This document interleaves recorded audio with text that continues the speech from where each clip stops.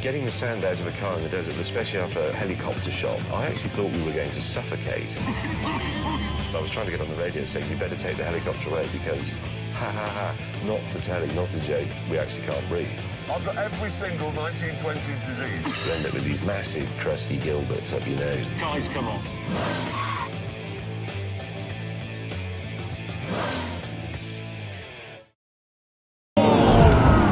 Because the ooze was so bad, we had to get even more drastic with the weight shedding.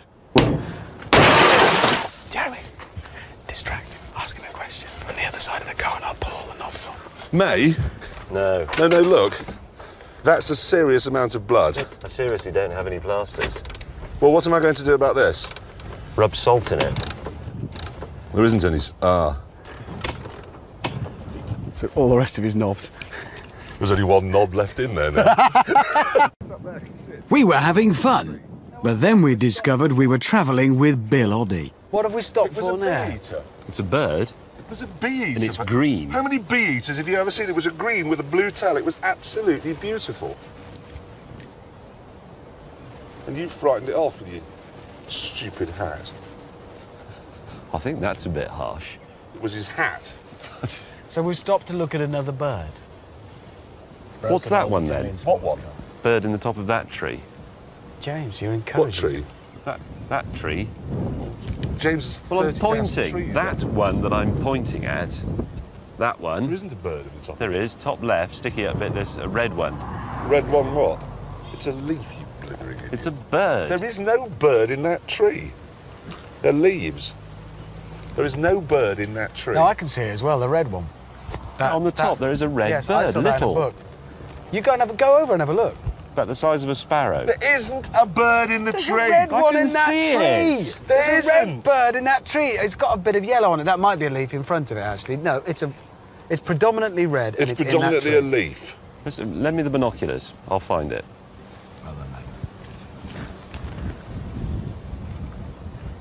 There it is, clear as day. He's gone to get his bird book. Jeremy, are you bird spotting? No. You've got a pen. Why have you got a pen? You tick them off when you've seen them in your book. Hornbill, southern yellow-billed, place, Hornbill, yellowbill, Bill, Oddie. tick. You've got a book and you're making ticks in it. Yeah. You mend motorcycles. I find that odd. Look, Hammond. It's a big pompous bear. Oh, yes, there, in the distance. Oh, it's quite close, actually. Look at it that way. Oh, that's better. That's a nice way of looking at Jeremy, actually. A long way away. Day 2 on the salt pans, and we'd been told that today our problem would not be mud, but dust. That meant James and I had to rethink our wardrobe solutions. A local guide showed us how to assemble some local dust-proof headwear, which was a bit trickier than slipping on a balaclava. It's like the generation game, this. Is that if a lion comes so you can hide? You'll notice that Hammond's making jokes here because he's not that bothered whether it works or not. Well, to be honest, lads. I'm paying attention, I'm wrapped. Do you think this is going to protect Shut you? up, Hammond. It's James just and I a need to know how sheet to on do your this. head is not going to It's going to protect. keep the dust out. Right. Okay. Right. Thank you. Thanks for that. Why are you doing this? What? Well, how much dust goes in your car? Well, yeah, just because my car's better than your car's. I'm not missing There out we on go. one. Nice, that looks good. I can't see you. You put it over your head like... I've forgotten everything he did. What did he did that, didn't No, he? He did a do twisty that. thing. As you know, I'm not a practical man. No, you're really not. Hey, this is Jeremy, working. do you reckon Jeremy can cut himself with one of these? Almost certainly. The trouble I've got is my head's quite big.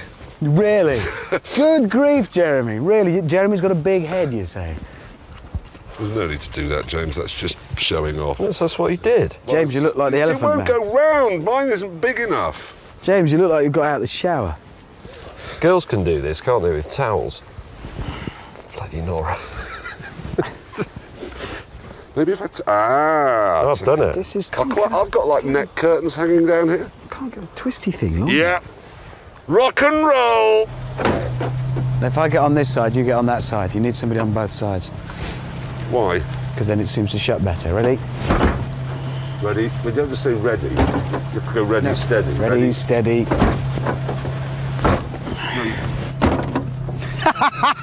Ready, steady. Ready, steady. Ready, steady. Leave it, it's boring. Is that technically possible? Probably not. I'm 47 years, I've never been speechless. But in truth, Jeremy shouldn't have been that surprised, because as we were learning on our travels, bushcraft car maintenance is quite an art in Botswana. And that in turn made us think about one of our esteemed BBC colleagues. You know Ray Mears, the chap who's always walking through terrain just like this, explaining how you can make, I don't know, a multi-storey car park out of that. It's all very interesting, but he's never put a motoring slant on it, really. So we thought we'd give it a bash. In a section of the programme we're going to call Mears My Ride. For example, this component down here on Hammond's car is a leaf spring. And if that breaks when you're driving through the bush, you're in big trouble.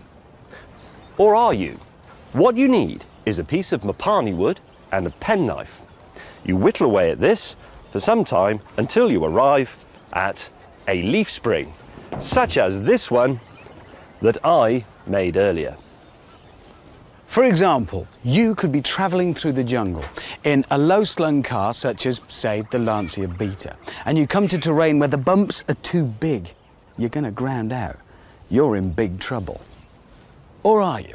What you need is a piece of mapani wood, which you whittle with your penknife until you've created these that I made earlier. Simply pop them on top of your suspension spring and you're saved. For example.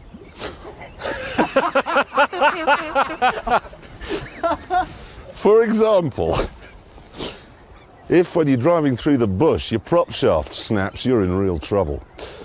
Or are you? Because what you need is a piece of mapani wood like this, which you whittle away with a penknife until you end up with something like this that I made earlier. I've even mounted it to a universal joint. Now you simply pop this into the fire to harden it and you're going to be okay. The only problem is, chaps, mapani wood is an elephant's absolute favourite food. That is a disadvantage, potentially. So you could come back from like a walk, say, Yeah. and he's eaten your car. Well, a lot of elephants looking guilty because they've nibbled your car. Yes. Have you eaten my car? Nope. Well, what's that in your neck? Oh, the prop shaft. Swallow it quickly. No, I haven't eaten it. Oh no, I've set fire to the prop shaft. I have actually set fire to your prop shaft as well there. Nice one, Ray. Well done.